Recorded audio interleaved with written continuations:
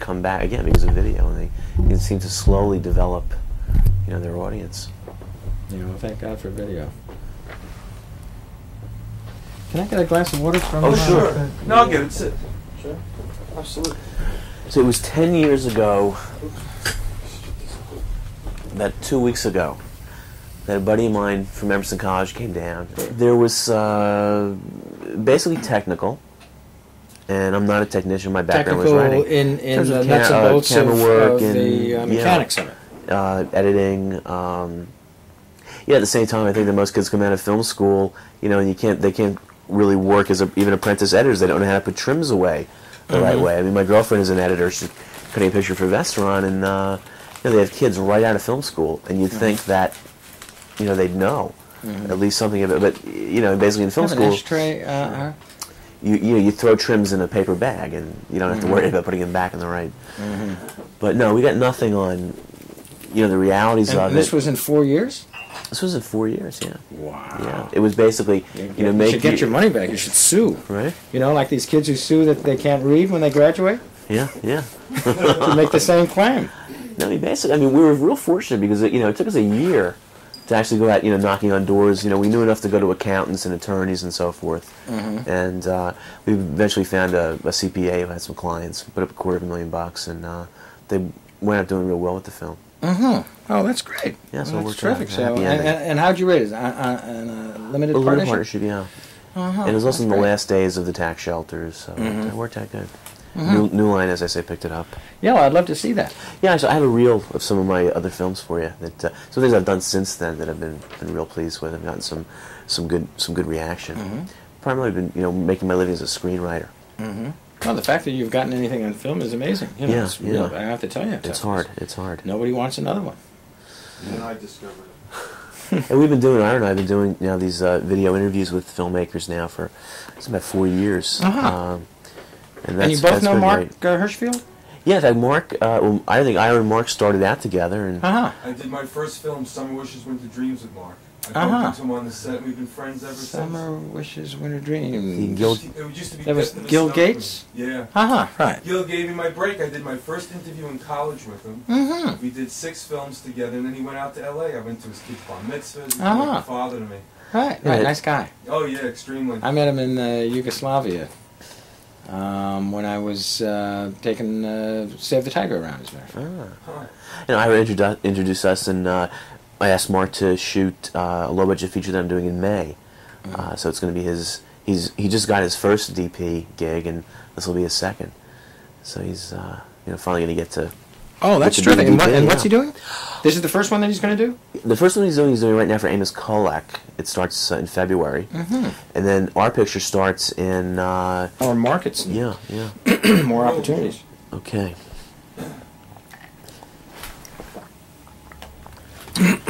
John, your new picture for Keeps is a very sweet, charming film. Molly Ringwald and Randall Batinkoff is Batinkoff, a new young actor, is very good in the film. What attracted you to the material in the first place? The opportunity to do a love story. I've always liked Molly, and the story itself seemed to be about something, and that's unusual. And I had to do something because there was going to be a cutoff period when people stopped making movies in anticipation of the DGA strike that never happened. So those were all the factors. Now, in working with Molly and Randall, Molly, of course, is a very experienced young actress. Randall is a relative newcomer. How did you kind of get them together to kind of build their relationship? Say prior to filming. Well, they went out a few times, and Randall is a very nice young man, and he did his homework, and they got along pretty well. He was the new boy in the block, and took a certain amount of heat because of that, but he performed very well under pressure. And you filmed the picture in Chicago? No, I haven't heard that one. No? No. The story was supposedly taking place in Kenosha, Wisconsin. We shot it in Los Angeles, and we did the winter scenes up in Winnipeg. Ah. to make it look like Kenosha in the snow. And the closest we got to Kenosha was in Madison, Wisconsin, where we shot the university. I see. So we never got to Kenosha. Now, I'm just curious, when you start a picture, and it's the first day of shooting and everyone's gathered, are you the kind of director that maybe makes a little speech to cast and crew, or do you just kind of get right into it?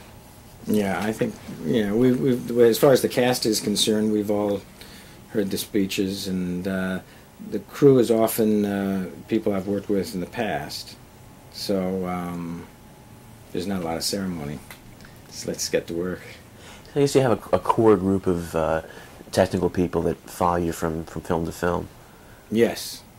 In the case of Jimmy Crabe, who is a cameraman in Los Angeles, and we've done a lot of movies together, starting with Save the Tiger, and his crew is often the same guys, and of course Bill Conti, that I've been fortunate to have 7 or 8 pictures with.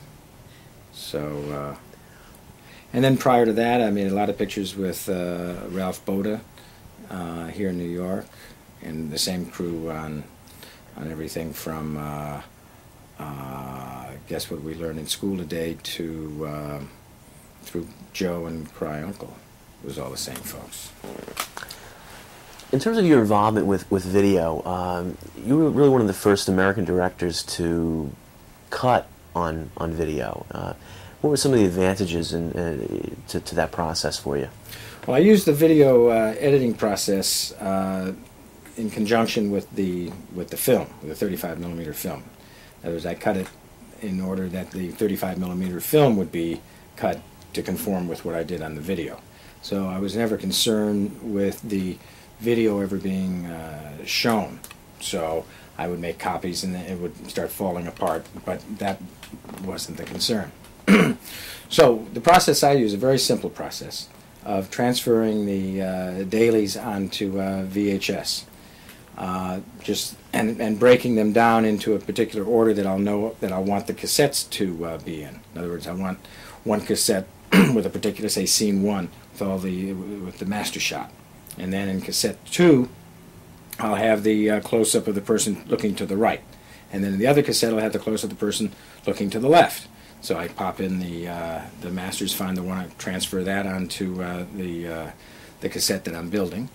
Pop in the close-up, get that done, and then pop in, and it's real fast. And I'm not looking for trims, and I'm not pasting the stuff together. And you just press a button to get a preview of what it's going to be like. And if you don't like it, you adjust it until you like it, and then you hit it, and you go on to the next one. Much faster. You don't have to keep track of the stuff. The whole movie fits into a couple of bookcases, whereas you'd need rooms and rooms for the 35mm film. So it's much faster, and I think you're able to do a better job because you're not spending 90% of the time physically cutting the film and scotch taping it together and mounting it again and having the machine eat it and the rest of it. In terms of the sound editing, you worked on this film with a terrific sound editor, Dan Sable. At what point then does he enter into it? Well, Dan, we first worked together on Neighbors, and since then Dan has computerized his sound effects and has a terrific system that I don't know how it works, but it works real well. And he's able to press buttons and get stuff on a track, and it's real quick.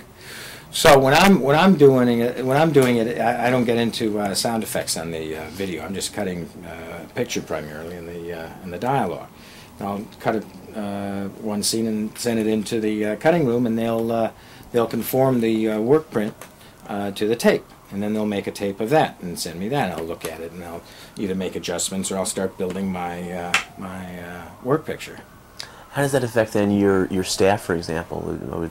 Well, they say they like it because there's maybe they didn't like it because I was going to say there's very little overtime because there's the time spent in cataloging the trims and rebuilding the reels and chem reels and so forth you don't have, because when the cut is made, that's it usually, and there's sometimes adjustments, but not often.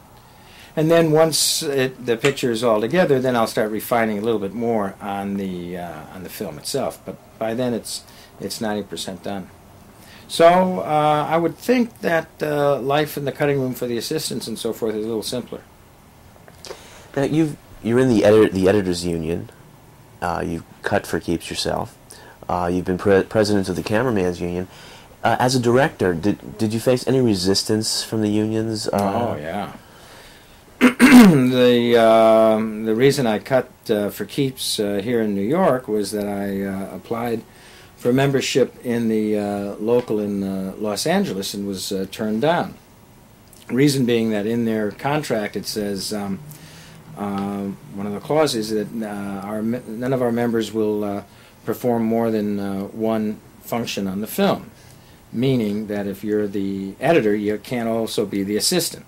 And if you're the assistant, you can't also be the apprentice, or vice versa. And I ran into the same problem with the camera local here in New York. And they had a similar provision. And because I wanted to operate the camera in addition to directing the movie. And they made the same objection, but eventually was voted down, because there again, if you're the operator, you can't be the assistant, and if you're the film loader, you can't be the DP, and so on, which is fine. In other words, they can make rules that govern their particular category, but they can't make, in other words, it would mean that if I wrote the picture, I couldn't photograph it. And that's not the intention. So anyway, I got nowhere with this argument in Los Angeles, and they refused me membership. So I was already in the local here, so we cut it here. Now, does you're obviously very, very... And the reason, I think, to answer your question more fully, the reason I think is that they're afraid that all the directors will start cutting their own pictures. And I don't think that's a concern that has any reality in it. Yeah, I think most directors welcome an editor to come in with... They don't want to bother. They don't know how. It's not that it's so difficult, but I don't think most directors get into that, and they're used to working with an editor, and they often have an editor that they enjoy working with, and they have a good relationship going. And I always did it myself because I started that way, and I also figured that nobody would stay up as late as I will, covering all my blunders, and the cutting process is the last chance to save the movie. So I've always done it myself. Do you think my next question was, this kind of, the different hats that you wear would seem to, come from your beginnings making low budget features? Uh-huh. Yeah, when I first started doing this, I was doing industrial films for an agency an advertising agency that did industrial shows and so forth. So I'd make these movies that ran anywhere from a few minutes to an hour for IBM or Clairol or Shell Oil to get their salesmen excited about whatever it was that they were trying to get them excited about. So I was hired to direct these things, and I hired myself as the cameraman and as the editor, and did the thing myself, and it was a great learning process and a lot of fun to do. There was very little supervision, and you could use whatever music you wanted, and so that's how I started. And I figured I was a more attractive commodity to the buyer if for the same $8 you got 3 jobs instead of 1. In your early days of your career in features, you worked for Ira Preminger on Hurry Sundown. Is it true that he was as volatile on the set as perhaps some of the stories go? Yes, he was volatile, but also he could be very kind, and he was very generous to me, and gave me a lot of opportunities, and he only yelled at me once. We were down in Baton Rouge, and we were shooting in a courthouse, and Burgess Meredith was the judge. And the scene was about to be shot, and quiet had been called, and I was whispering to a friend in the sidelines, and suddenly Otto spotted me. He said, "Mr. Avildsen, why is it that you write me letters that you want to work in my movies, then you come down here and you talk?" So I got nailed that afternoon. But that was rather mild from what he I saw him destroy a prop man who had schlepped 2 armfuls full of pots and pans across the muddy plantation field down in Louisiana to see which one Otto wanted, right? And he just threw them on the ground and yelled at this guy, and it was terrible, terrible. So, and he would do this to actors. I remember there was some actor came in to screen test, did the scene, and when it was over, Otto said, "You call yourself an actor? That was a terrible..." This guy flipped out, grabbed Otto, got him down on the floor, and was about to punch him, and Otto looks up at him and says, "What's the matter? You can't take a joke?"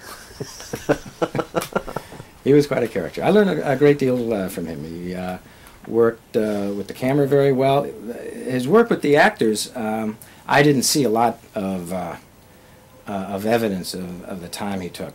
I remember one scene that was late at night out in the swamps, and John Law was going to drive up in an old truck with Faye Dunaway. It was Faye Dunaway's first movie, and stop at this cabin in the woods. And just before they shot it, John looks at Preminger and says, "Now, refresh my memory, Otto. Where is it that I've just come from in this scene?" And Preminger says, "Where you come from is not your concern. You come up and you stop on the line. That's what you do." So that's one way of doing it. That technique I haven't embraced, but I learned a great deal from him. He was very nice to me. And you'd also worked for Arthur Penn on Mickey 1 for a time.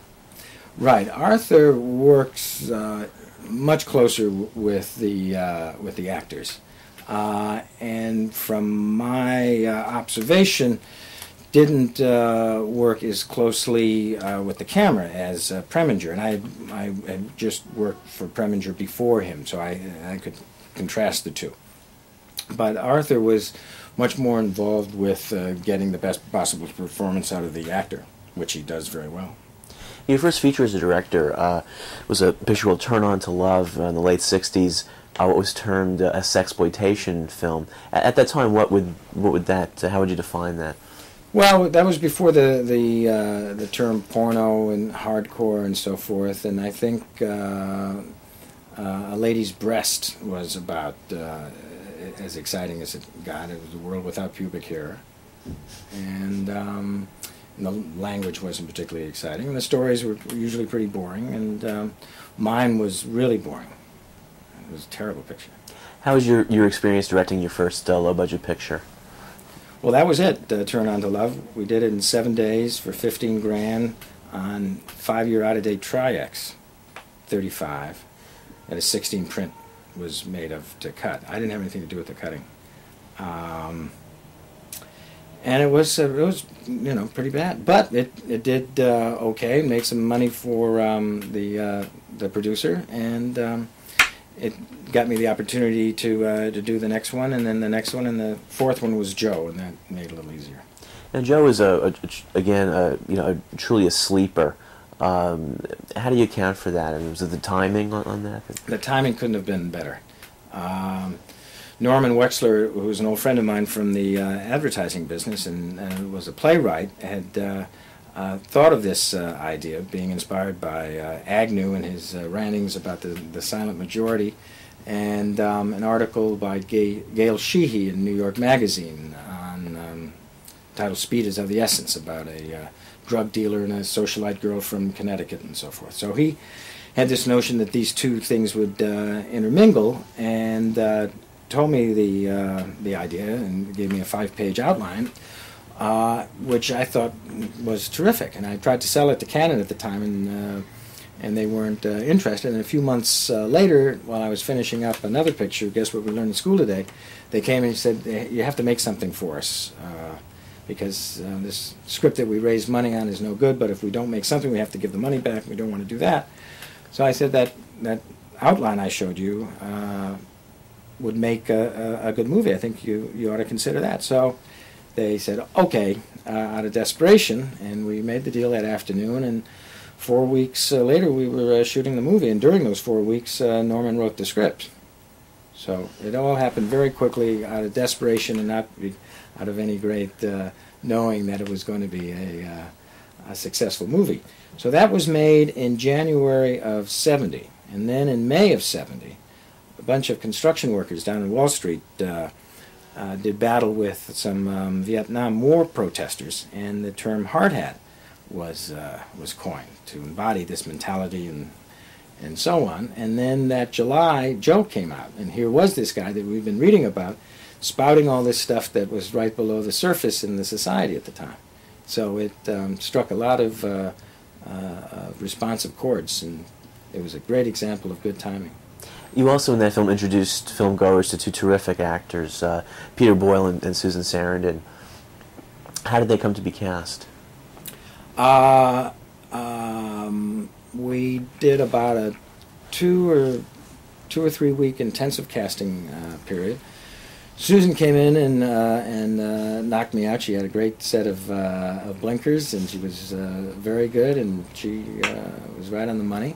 And Peter Boyle came in, and I'd given the candidates for the part of Joe this scene where we first meet him, where he's damning the hippies and the music and the blacks, and he's just carrying on.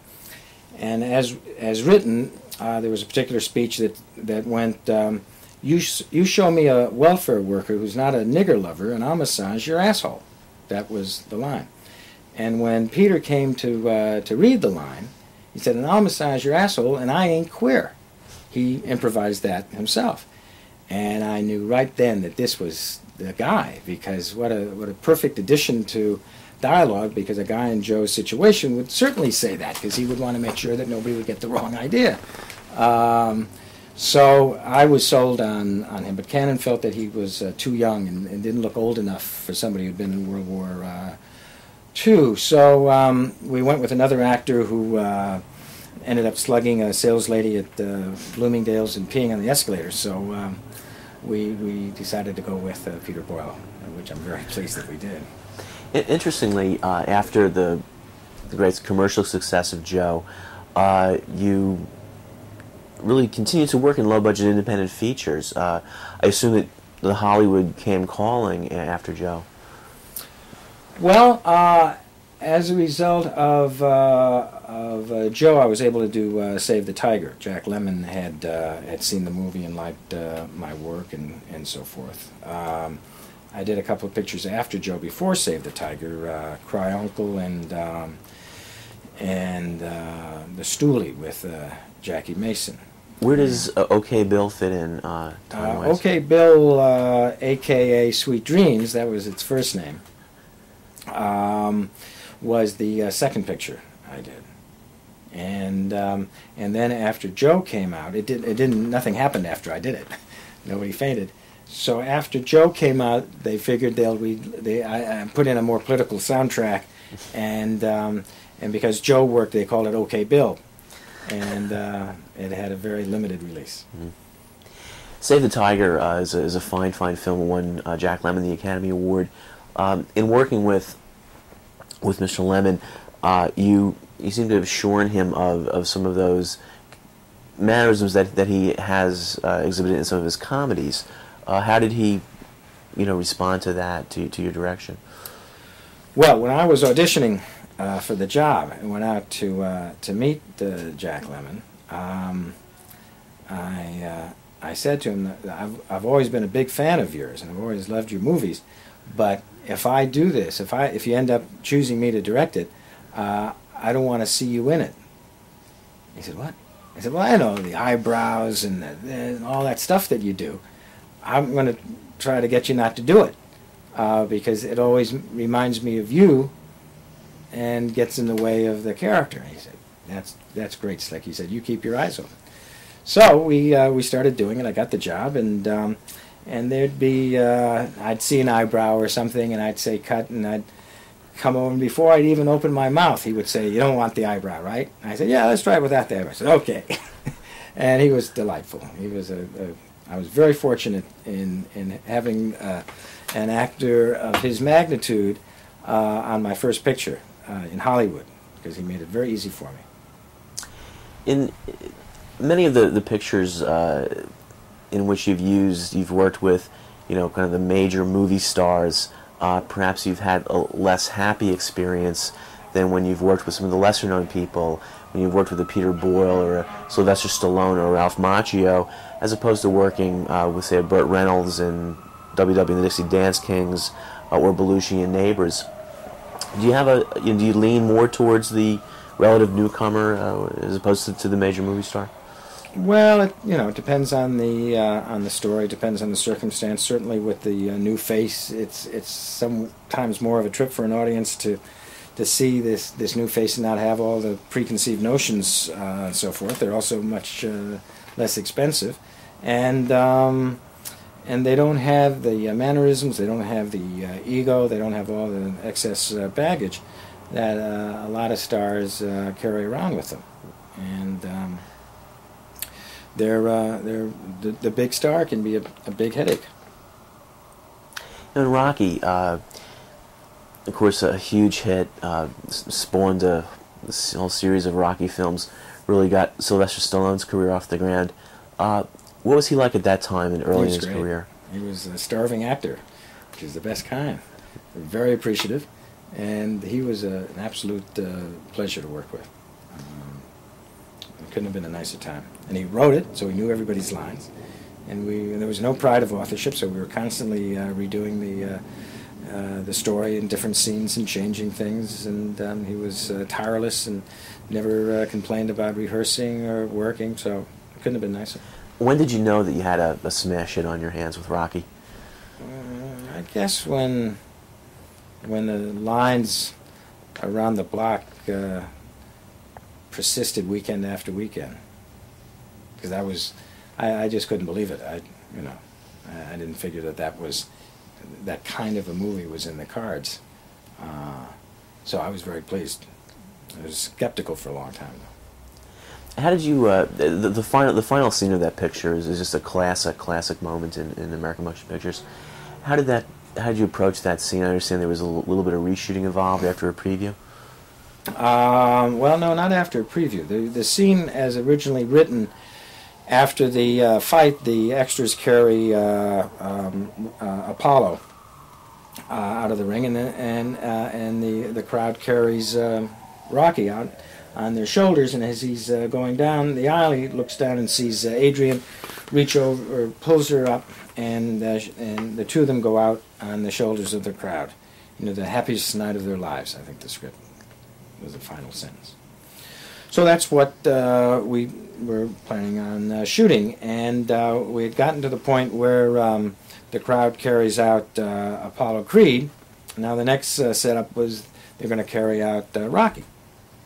So the assistant director came up to me and said, "We don't have enough extras to carry out Rocky." Well, obviously the same extras that carried out Apollo are going to carry out Rocky. That's was how I was figuring on doing it. Well, Sylvester heard that, and it got him thinking. He said, "Wait a second, maybe they don't carry out Rocky. Maybe because he lost the fight, nobody's interested in him, and maybe he just gets out of the ring and walks down the aisle by himself, sees Spider Rico from the first picture, and Spider says, 'You did good, Rocky.' He says, 'Thanks, Spider.' And there's Adrian, and they look at each other, and they hold hands, and they walk away." So that sounded very poetic and reasonable and so forth. So I said, "Great, okay, let's do that." And that's what we did do. And if you remember, the poster had the boy and the girl, Rocky and Adrian, walking away from us, walking away from the camera, holding hands, and that was going to be the last shot of the movie. So now I'm putting it together, and I'd worked with Bill Conti before we started shooting, and showed him my Super 8 movies of the rehearsals, and particularly the boxing rehearsals, which had gone on for a long time.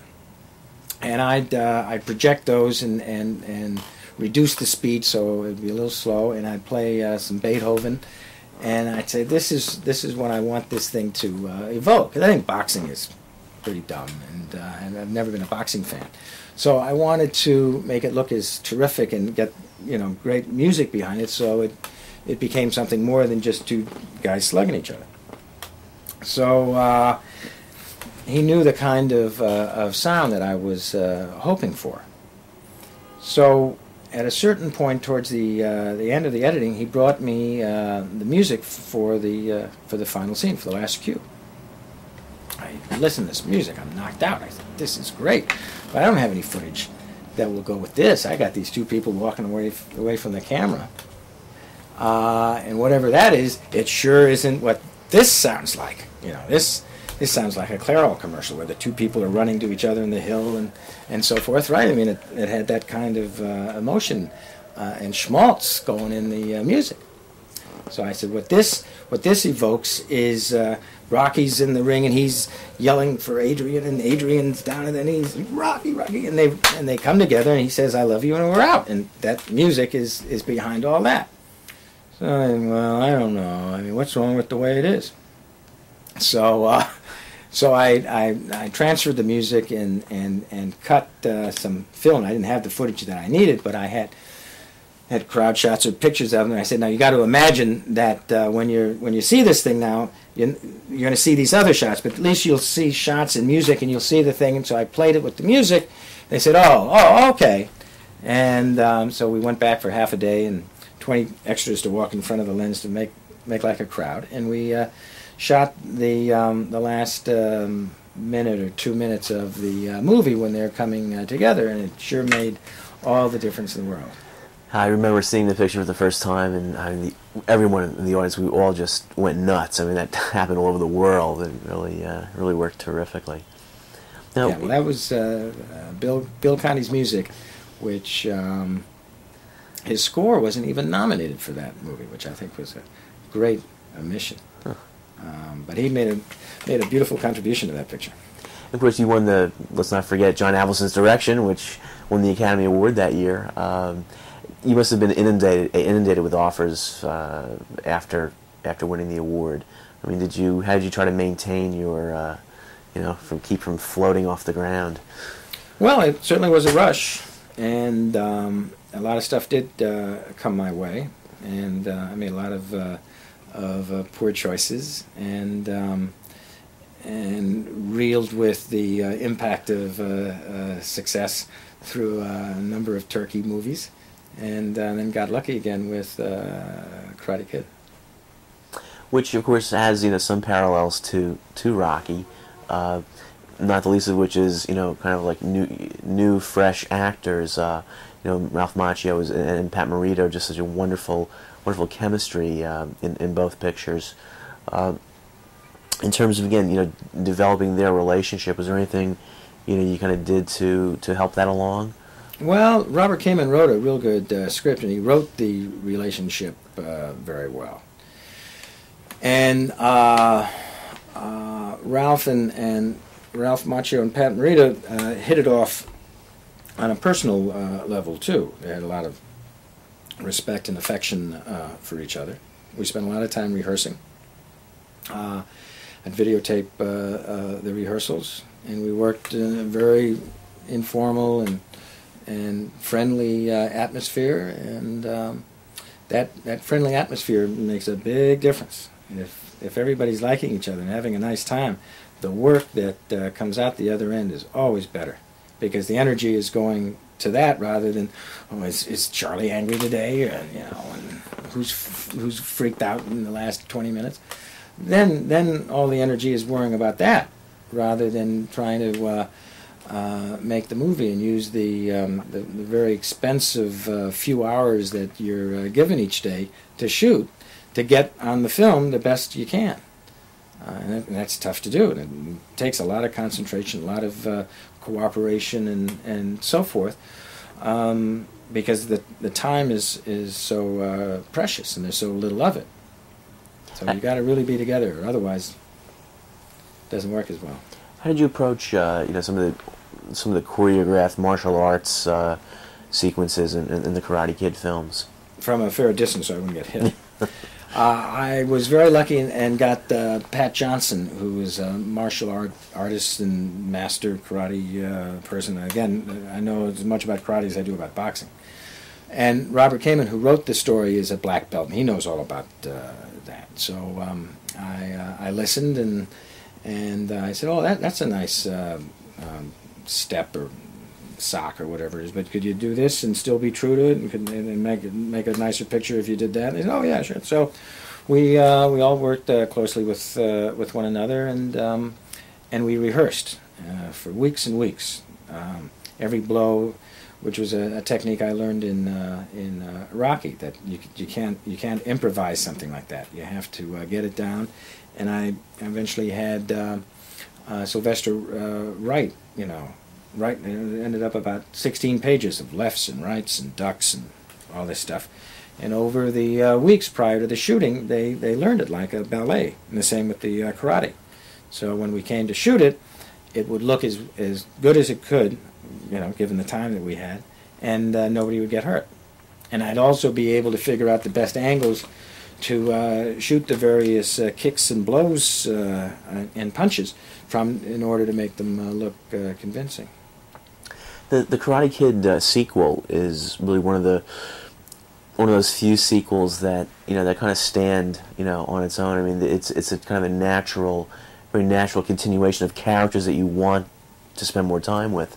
You, I assume, developed the script with Bob Kamen? Karate Kid Part 2. Yeah. Yes. Yep. We spent a lot of time working on it. We're very pleased with how it came out, and had a great time in Hawaii shooting it. Just going back to some of the pictures, the formula, a very complex, complex weaving in and out plot. Like kind. Yeah, it was. I remember I read the galleys before the book came out, and I couldn't understand. I kept reading it and going back and calling up Steve Shagan and saying, well, "Wait a second. If they did that, then that would mean that the German. But why would they do that?" He said, "I don't know." So I found it a very convoluted plot, and learned a very expensive lesson, because I was betting that the movie wouldn't be made, and they optioned my time to get the script and a cast together, and I said, okay, sure, I'll give you the next 60 days. And because I thought that within those 60 days, somebody would surely realize that this thing wasn't that.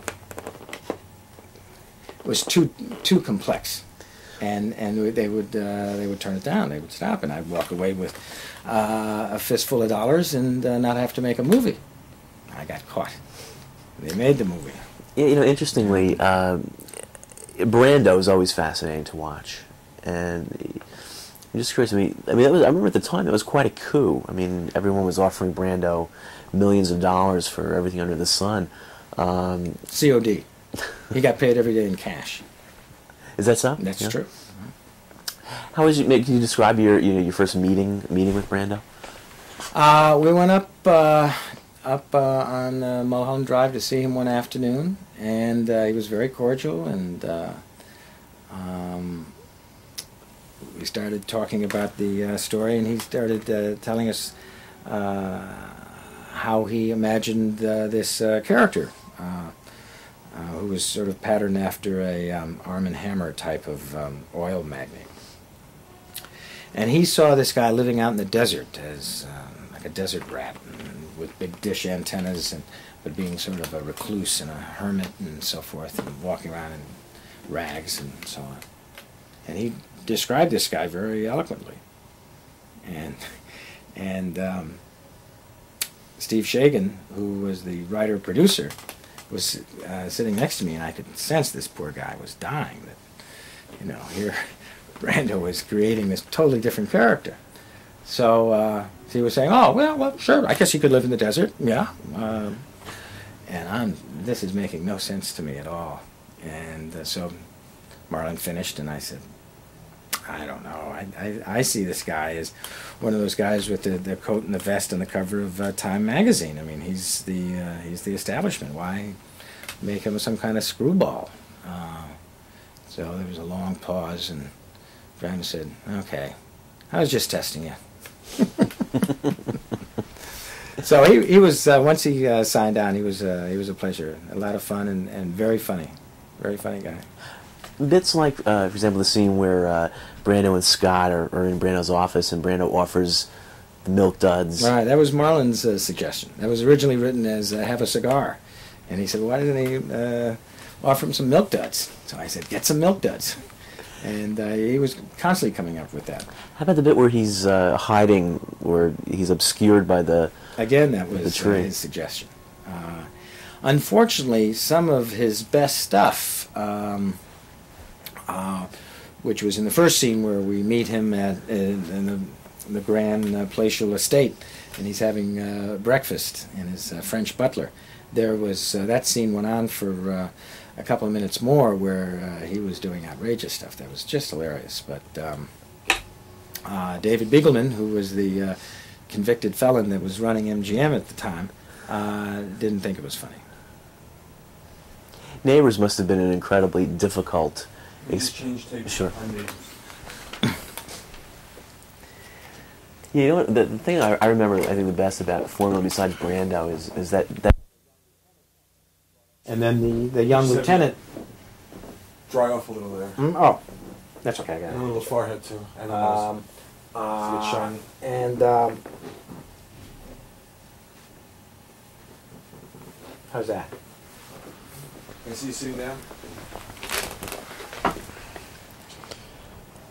Oh, fine.